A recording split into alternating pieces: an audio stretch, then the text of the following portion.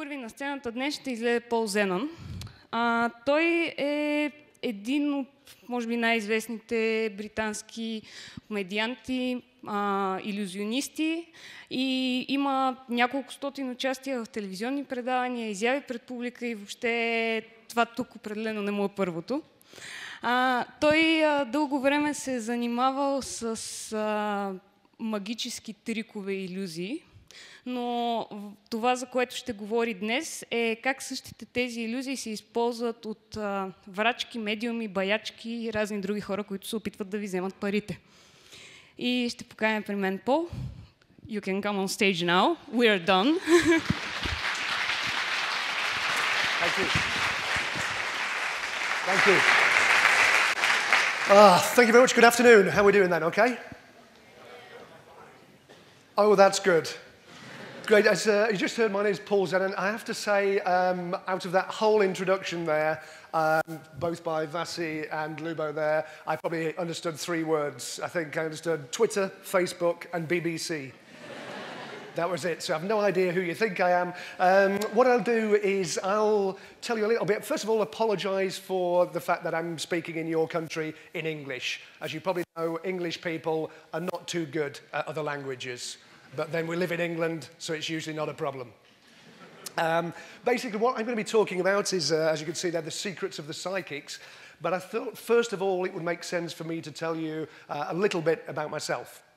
If there's anything that you want to stop me, if you don't understand, just shout, "Stop, English boy," and I'll repeat and try and explain, okay? So, first of all, I was brought up in a place in the northwest of England, on the coast, a seaside town called Blackpool. This is Blackpool. It's kind of a working-class resort. It's kind of like Sunny Beach without the sunshine. Okay, it's where drunken English people go on holiday, basically. And there's not much there. There's kind of 3 piers, like boardwalks, and a fun fair. And also the main thing it's famous for is the tower and electricity.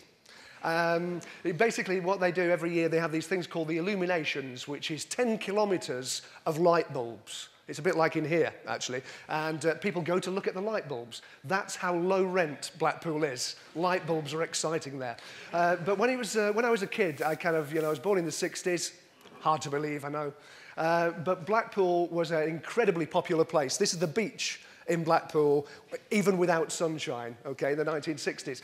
And it's basically, what happened there, I got a summer job when I was a kid, and I used to work in a magic shop, and I used to learn to do magic and sell tricks, do card tricks and things like that, and also jokes, like practical jokes, so jokes and magic. And I got to know a lot of people there, some interesting people, because everybody in Blackpool was basically there to rip off tourists.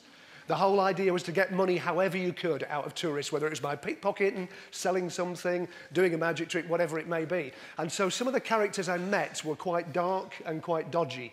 And I met a lot of people. One of the really popular things for English people on holiday is to get their fortune told. So they go and see like a gypsy palmist, a Romany palmist. I think have we got a picture of one there? Coming up? Soon. It's the spirits are interfering already. Anyway, people would go and get their palm read, and oh, that's interesting. That's obviously the wrong switch we hit there, I think. Okay. And they'd go get their palm read, and these people they weren't usually from a gypsy background, but because they would pretend to be, because being a gypsy in Blackpool was quite exotic. There we go. And so there's little caravans, and girls will go and get their fortune told. And I got to know someone called Gypsy Angelina Petulengro, whose real name was Pat Smith.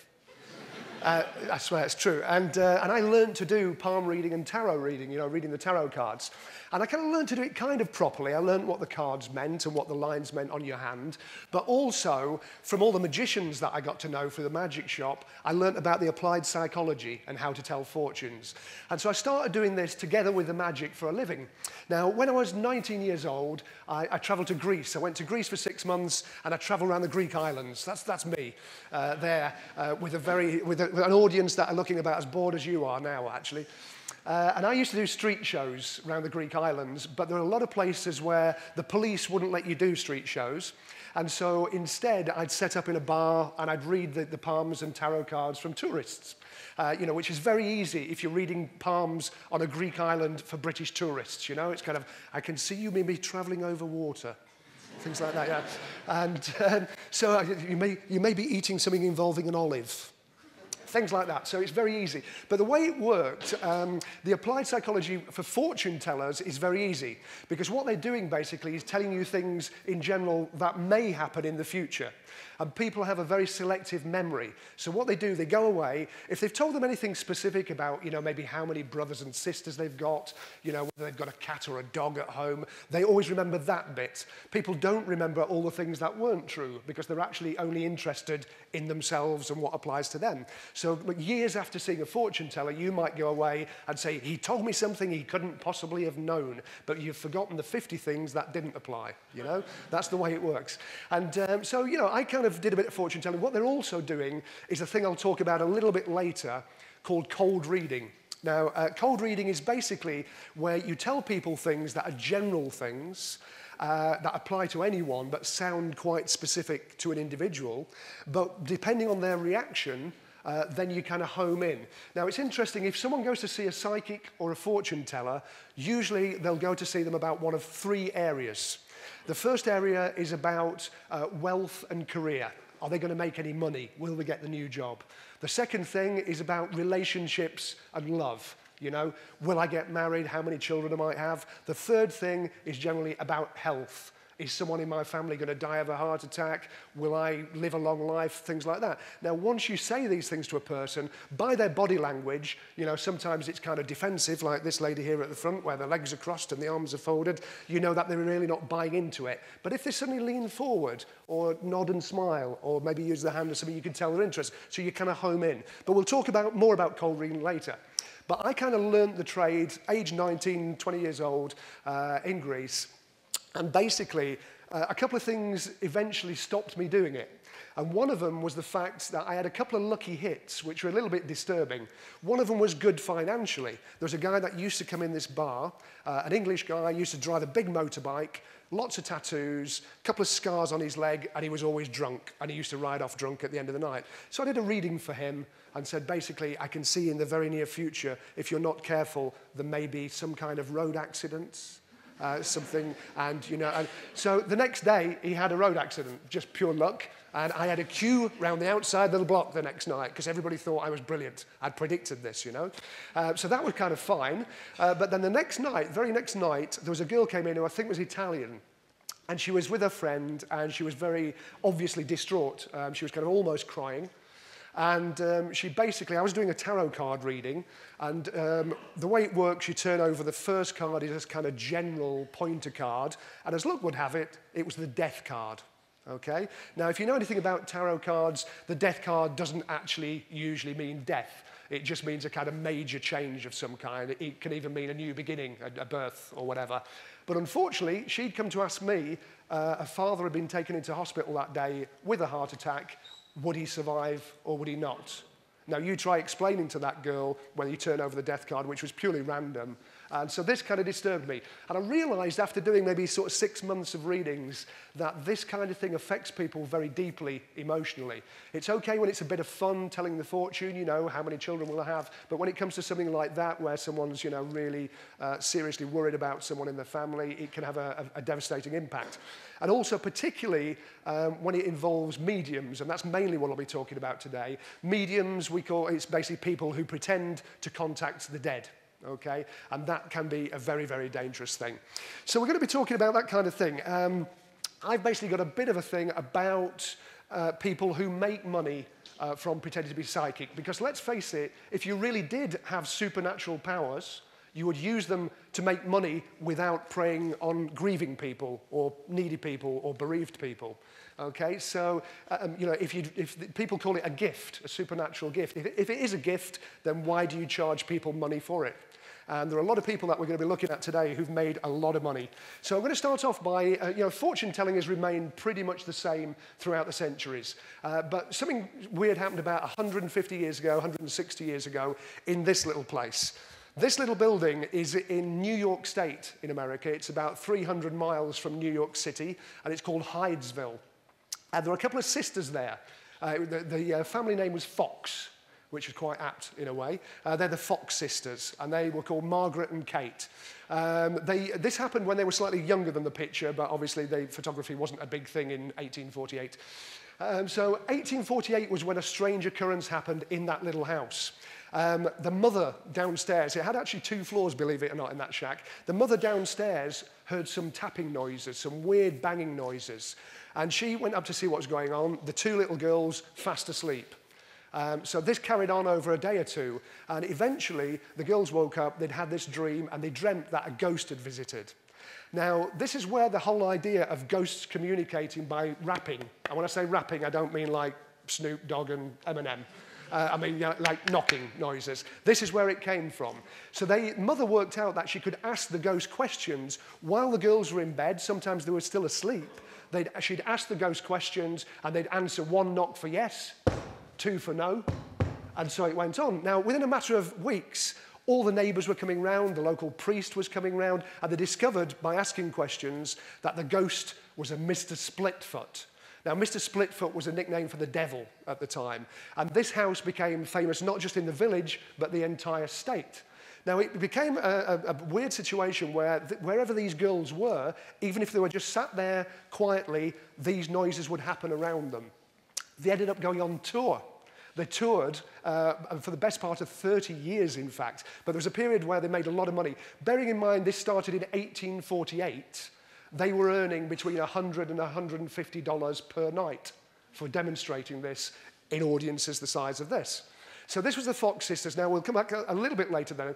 This idea of what became known as spiritualism, this was the birth of the spiritualist church, which still exists, started with the Fox sisters. Now, spiritualism kind of spread as a fashion, and it was only about 6 years later that other people were cashing in and making money out of it, not just doing it out of curiosity. So these guys came up. In fact, the oldest sister here, I should mention as well, became that kind of tour manager, and she was the one who kind of sort of did the financial deals. But these 2 other guys here, the Davenport brothers, what I meant to say at that point was seances in general. You understand what I mean by a seance? When people sit in the dark, they join hands and they communicate with the dead somehow, maybe ask questions, noises happen. Sometimes they have musical instruments on the table which kind of rise in the air. It's generally done in the dark. As I say, this became a fashion not just in America after the Fox sisters, but right across Europe. And it became a kind of high society thing. It was mostly rich people. Bearing in mind there was no radio, obviously no TV, no cinema. When people had finished, playing their party game or the 2 tunes that they'd learnt on a piano, they had a seance. That's what people did to kind of pass the time. But these 2 other guys took advantage of this as well. These are the Davenport brothers. Now, they worked out a way of doing an in-the-dark seance, but for a huge audience, so that they could make money. And the way they did it was they were fastened up inside a cabinet. And if you look at the poster here, you can see they've got the various musical instruments and stuff. It looks as though they just sat on stage in chairs, and the reason they're tied to the chairs is so that they can't mess about in the dark, they can't cheat, apparently. But what they actually did, if you saw them live, they had this cabinet. Now, basically, they got people from the audience to tie them up in the cabinet. Then they'd close the doors. The guy in the middle was a priest friend of those, Dr. Ferguson. And he'd do the whole speech about the spirits. And as soon as the doors were closed on the cabinet, all these instruments would come to life. Tambourines would fly out the top. Guitars would strum themselves. Trumpets would be blown. And then as soon as he opened the door, there they were, still tied to their seats. Now, the interesting thing with the people making money out of this, it became a kind of real boom industry. Now, the guy that actually became sort of the symbol for the golden age of this was born right into the middle of the peak. He was born in the 1880s, and his name was Alexander. I think we've got a picture of him. Actually, let's just go back a bit, just one slide there. This, by the way, is a guy who's cheating. That would have been happening in the dark. Some of the things that mediums did in those days to cheat, for example, were, say, for example, their arms were tied to the arms of the chair so that they couldn't move. In the dark, they actually had a chair with a loose arm, so they could actually lift their arm up and it came away completely with part of the chair.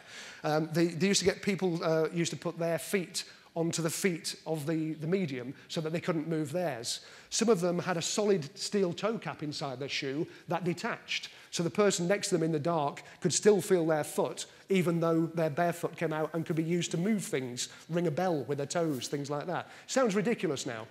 This guy's using a reaching rod. Now, what used to happen when people did the thing of joining fingers, they'd put the hands on the table and they'd make sure that the little fingers of each hand were touching each other. That way, again, in the dark, they knew that the medium couldn't be doing anything because they had both hands on the table. But what used to happen is, as the lights went down, the medium would suddenly remove one hand, and when the other people actually touched fingers, they were touching the thumb rather than what they thought was the other hand's little finger. So basically the medium only had one hand on the table, the people were touching there and touching there, which gave them a free hand to do things like this. They had telescopic rods. They used to use a lot of luminous paint, like glow-in-the-dark paint. So they had things like trumpets that would, the end of it would glow, that would float around and an eerie noise would come from it. They produced ectoplasm, which we'll talk about a little bit later, because that's a weird one. But as I said, the guy that became famous for making money more than anybody else in the whole history of mediumship was this guy, Alexander. He's the classic look of the exotic mind reader, even though he's American. And he was known as the man who knows. His real name was Claude Alexander Conlin. And if you think that's an exaggeration, look at the next slide. He does actually look quite like that. Now, he was born in, I think it was 1888. And what kind of swung him, he was a hobbyist magician. A bit like myself, I've been a professional magician for almost 30 years. He started it as a boy. Now, he got this job in a summer camp. The spiritualists used to have massive audiences, thousands and thousands of people, and it was kind of mixed with the Christian religion as well. So they had kind of theology summer camps in America. So they'd meet by the shores of a lake, and they'd have lectures and talks, much the same situation that we're in today, but all geared around religion and spiritualism. Now, he had a job. This is what he actually looked like before he did the mind-reading bit. As a young boy, he had a job cleaning boats. And what he discovered was that in the evenings, early evenings, while he was cleaning the boats, all the people that were doing the readings, the mediums, would come and meet in the boathouse to compare notes. And what they were basically doing was giving each other information to use with their next audience. Because the shows, they could only fit so many people in a tent. So some people watch a show, then the next audience would move on and fill the same seats. So they go in a circuit of tents. Now, if you knew that someone with long blonde hair had an auntie called Olivia who had one leg, that's quite useful information, you know, if you're getting ahead of time. So what these mediums were doing, they were making a vast amount of money because of the numbers involved. Everyone was paying to be there. And they'd use this information and pass it on. It was like this code of silence amongst them. And it eventually became known as the Crystal Silence League.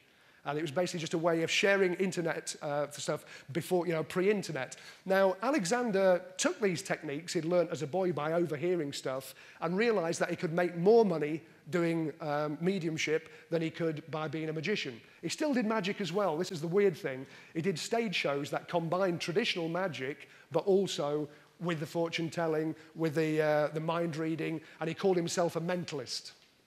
Okay, so that's Alexander. Now, he reached a peak between 1914 and 1925. He reportedly earned $4.5 million. Right? That's in the money of that time. It's quite an incredible amount. And this was him. I love this image of him. Now, the other thing about, how can I put this? He was a bit of a boy. He was married somewhere between 7 and 11 times. He admitted to shooting between 1 and 4 men, depending on the occasion and how much he'd had to drink. He got arrested and imprisoned for extortion, for trying to get $50,000 out of a businessman who he knew had cheated on his wife. In the Prohibition era, when alcohol was banned in the 30s, he'd retired by then, he became a rum runner. He used to have a speedboat and go up and down the coast of California transporting alcohol from Canada down to America. He had a speedboat that did 70 miles an hour in 1932. He was into hunting, he was into fishing, he was into photographing naked women. He was a man's man. The polite way of putting it, he was a real bastard. The interesting thing about Alexander is the technology he used. Now, as early as 1915, he was using electronic technology on stage. Now, the interesting thing about this, to me, is that he was using the techniques of the fortune tellers, the cold reading, the applied psychology, but he had some interesting things in the theatre. I noticed here today, there's like a glass bowl, like a fish bowl, just outside, and it's to put the questions in. He had exactly the same thing when he did shows. If you want to get a message from a departed loved one, just put your name, the name of the person who's departed, and this will get through to the spirit world. And the glass bowl will get taken backstage, and lo and behold, he'd read the minds of people and come up with these names, you know? It's not rocket science. But what he did, a really clever thing, he used to get information from the audience. It's known as pre-show work, just basically finding information about people in the theatre before they'd even sat down.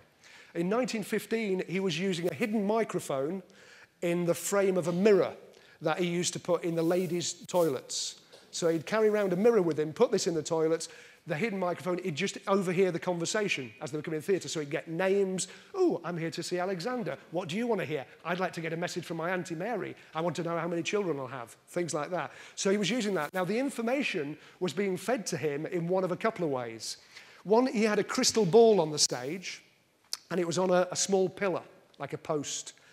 Inside that post was a kind of like rollerblind situation. There was someone underneath the stage who was writing on a long strip of paper and winding it. And this bit of paper was going inside the pole up to the top and passing underneath the crystal ball. So as Alexander looks in it, he's actually just reading this information from inside the crystal ball. The far more technically advanced thing, he actually had a hidden earpiece. Now, have a look at the turban there. Right, on the right-hand side, you can see the turban. On the right of that, you'll notice that the right ear is slightly lower. Inside that, he actually had an early headphone, a single headphone inside there. And what he was wearing on stage, his stage sets were very elaborate. He had big loads of Chinese and Indian silk curtains. He had rugs on stage and furniture. Inside the rug on the stage, he had a coil, a copper coil. And inside his turban, he had the headset with cable going down inside his clothes, going to coils in his shoes. And he was actually picking up, as a radio transmitter, in 1915, messages from backstage. He was wireless in 1915, basically, which is quite incredible. So this is sort of, you know, the ingenuity you have to admire. The morals, not so much so. So this was Alexander. Now, as I say, he retired with plenty of money. Let me just read a thing. This was from 1914, when one of the first times he got arrested and the police were trying to find him. He said, this is the district attorney, the legal guy in Chicago, saying about him. He's one of the most dangerous men in the business. The district attorney's office desires to warn women, especially, against his tricks. All his tricks and psychic demonstrations have, as a basis, some mechanical or chemical process. Danger lies in his operations through the Crystal Silence League, of which he is the head. The sole purpose of this league is to get the names and addresses of the credulous. He pretends to be a minister of the spiritual church and has fake ordination papers. And apparently when they did arrest him in 1914, the bail they set him, so he didn't have to go into prison, was $7,500. He had the money on him at the time. He was carrying around more than $7,500. And so this is a guy who basically pretended to talk to the dead and made that amount of money.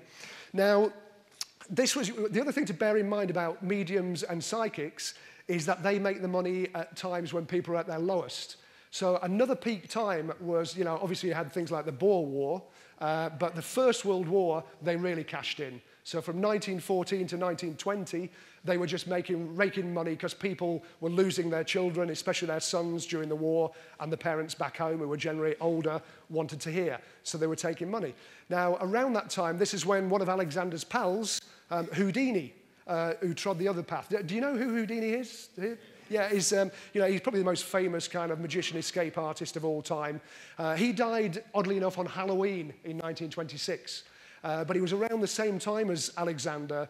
He was trying to out the fake spirit mediums. Basically, he always wanted to believe that there was life after death and that you could communicate.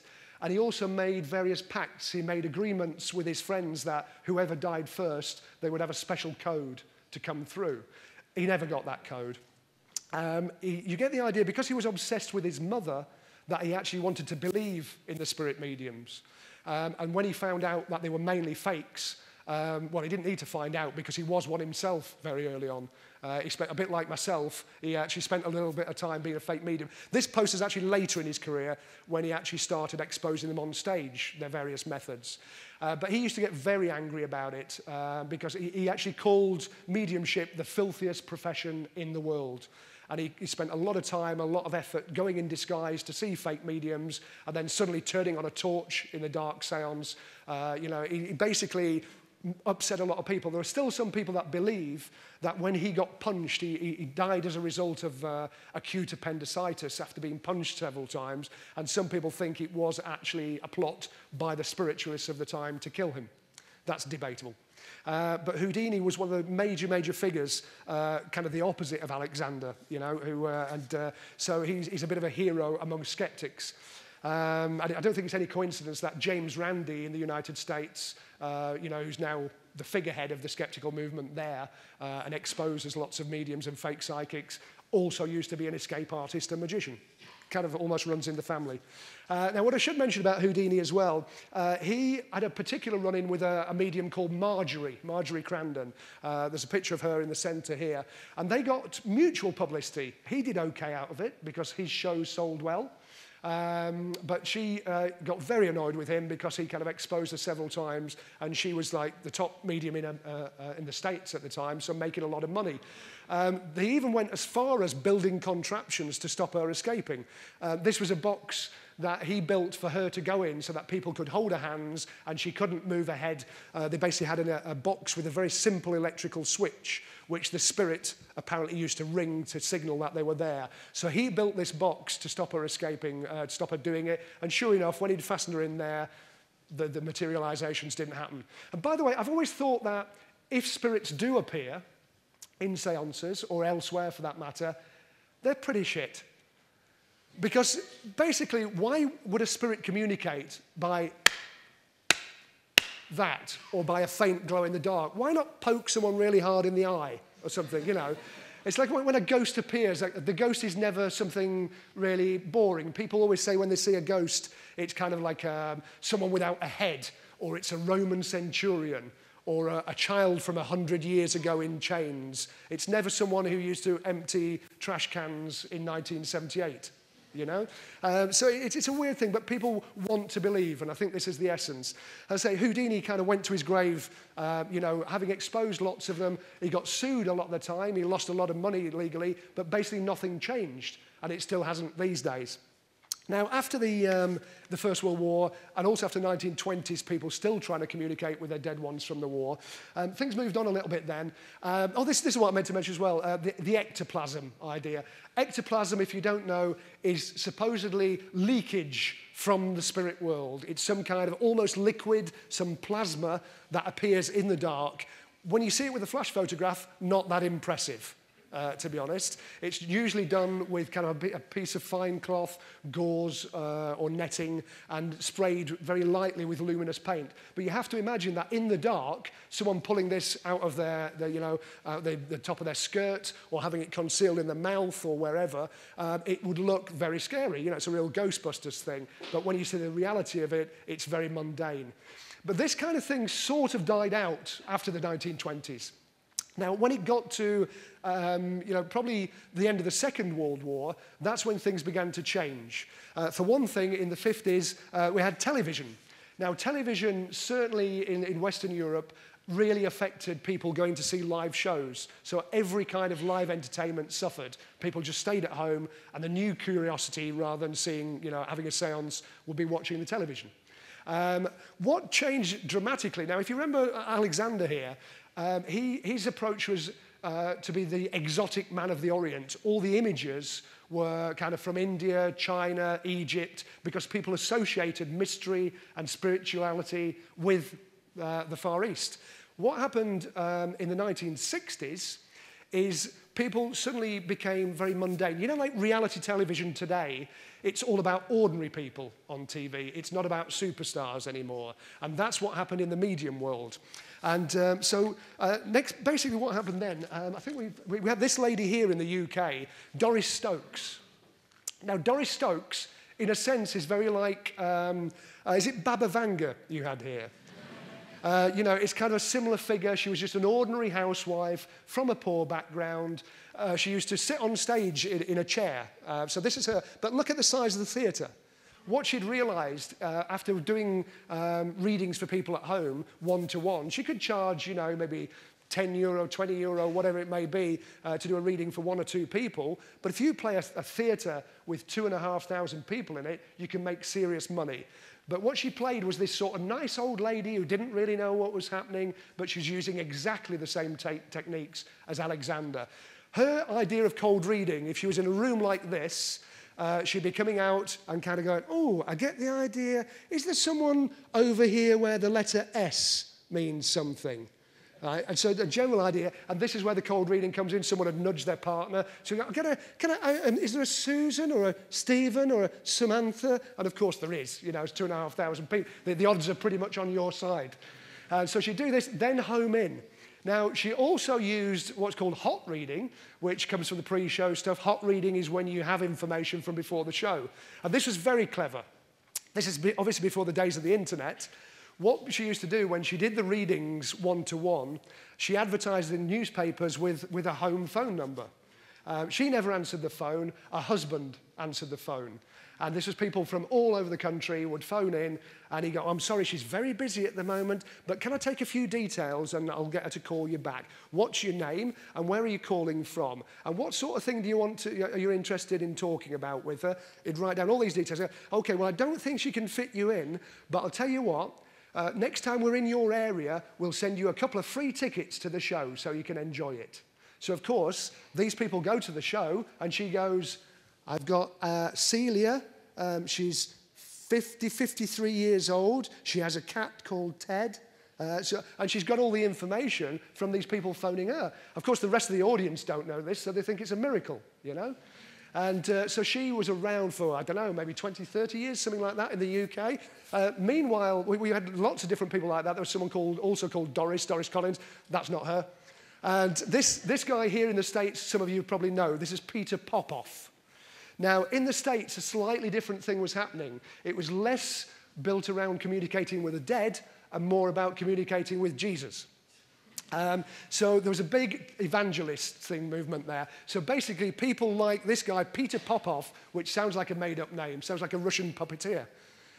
Peter Popoff was doing shows for 20 to 30,000 people in arenas. And he got busted. Basically, he used to say to people in the audience, you have cataracts down here, you're from Illinois, your name is David, this person here has a bad back, it's a spinal injury, but you will walk. And he was basically being fed this information via an earpiece. Because what they were doing before the show, the same as Alexander, you'd fill out a prayer card. Do you want us to pray for you? Get all these people, 20,000 people this evening, to pray for you. Fill in your name, your seat number. Tell us what you want to pray for. So he's got this information, and it was his wife was reading it to him backstage via a hidden earpiece. And once again, James Randi in America busted him. He got a radio scanner, and he picked it up, and he recorded it. And the stuff was really nasty as well. The things his wife was saying were really racist, really nasty. She's saying, the fat guy in the front row, yeah, the ugly one, he's got a bad back. And it was just really nasty stuff. And so this was released into the press in America, and he actually confessed. This guy, he was a dollar billionaire. Peter Popoff actually confessed all this, gave his money away to a certain extent, or hid it, whichever, and disappeared for a while. What we have now, we're getting towards the end of the time, so I'm going to rush through these.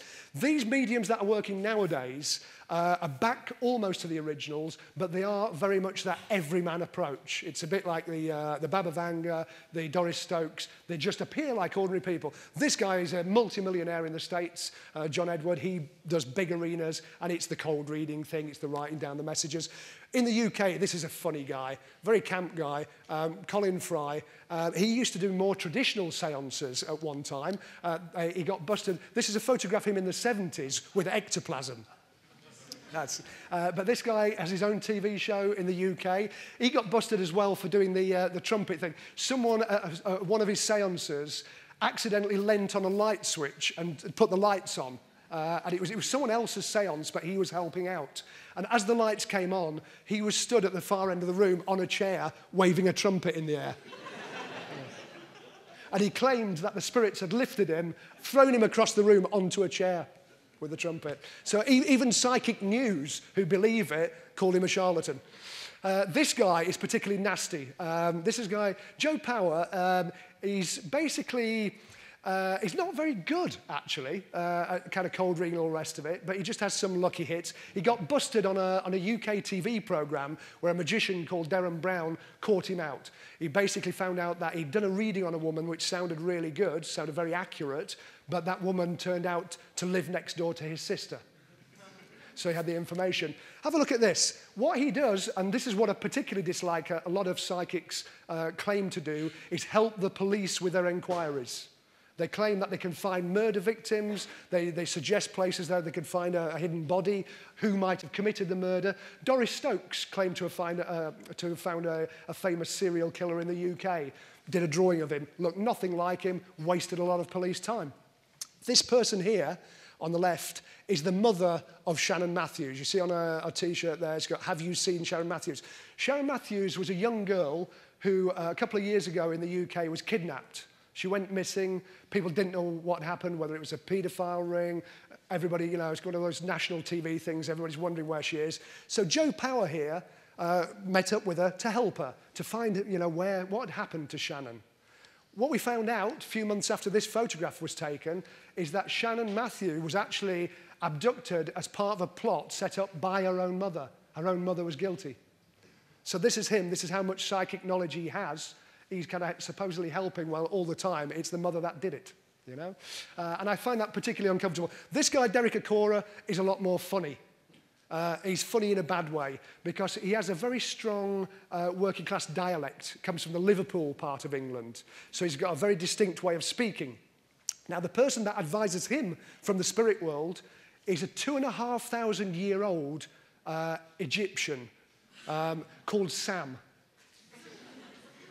And bizarrely, when he goes into a trance and this communication comes from the other world via Sam, Sam has the same dialect as Derek, which is very much a 20th century Liverpool dialect, a bit like the Beatles. Sam speaks like the Beatles, despite being a 2,500-year-old Egyptian. This guy got caught out lots of times. He did a TV series called Most Haunted, which is just appalling. It's basically what they do, they just have one camera and it's set to infrared so you can record at night, and they go into haunted houses. It's on something like season 19. They haven't seen a fucking ghost yet. It's quite incredible. And this guy is the co-presenter of it, or was, until he fell out with the other presenter. The other presenter who did this show realised that he was getting all the attention. You know, people were coming up asking for his autograph and things like that. And so basically they set him up deliberately. And they fed him some fake information. So he was in this, you look it up on YouTube, Derek Acora. Basically, he was in this place, and he said it was owned by some Victorian gentleman called Creed Kafer. And he went into this trance, he goes, and they start asking him, "Who are you?" I'm Creed Kafer, I'm Creed. Doing this really bad acting thing. In fact, that was better than he was. And Creed Kafer, it turns out, was actually an anagram. They'd switched around the letters, and what it actually spelt out was Faker Derek. And it's there on film. It's been cut out loads of time, but people still go and see him live. It was the same with the Davenport brothers, incidentally. I forgot to mention that earlier. They got exposed time and time again as using trickery, using magic tricks. And every time that happened, more people went to see it, to see if they could spot the trickery. So they made more money. It's incredible. Peter Popoff is back in business. Do you know what he's doing now? He's doing telesales of evangelism. He's selling holy water, right? Basically, you buy miracles. He did a thing for a while where he did debt consolidation. If you've got lots of debts, what you do is scrape together that last little bit of money, give it to him, and he will get people to pray. That will cancel all the other debt. I've got to study it a lot, and I don't believe that. You're more than welcome to believe it. But when people say about fortune tellers, which I'm guilty of, things like that, they always say, but what harm does it do if it brings people a little bit of comfort? And the way I look at it, it's a bit like saying the same to a heroin addict, you know? Because what you're doing by pretending that the relative is actually contacting this person is giving them a little bit more smack, a bit more heroin. Whereas actually going through bereavement is more like cold turkey. It's horrible, it's hideous, but you have to go through it to get some kind of closure. Much though I hate that Americanism, you have to get closure on it. And when you're in to see a medium, what they're doing is destroying those memories of your loved one because they're creating false ones that never happened after that point. There's one story that kind of sums all this up where when I was going up to do these TV shows talking about Psychic Sally, it's 5 o'clock in the morning, I'm getting a train up to London thinking, do I really want to be doing this? I don't get paid for it, apart from anything else. And I got this email from a Facebook friend who I didn't really know very well. He was a nurse, a male nurse. And he said, Paul, I just want you to know that a lot of medical people are behind what you're saying. He said, there's so many times when I've been with old people who've been victims of psychics because that's who they prey on. He said there was an old lady a few weeks ago and she was terminally ill. She couldn't have any more treatment. She knew she was going to die soon and she started crying. He said, I held her hand and said, are you okay? She said, I'm sorry, but I just realized that I've spent all of the money that I spent my life earning to pass on to my children, I've spent on these bastards. And it's in saying that, she actually died at that point with her holding his hand and him crying, you know?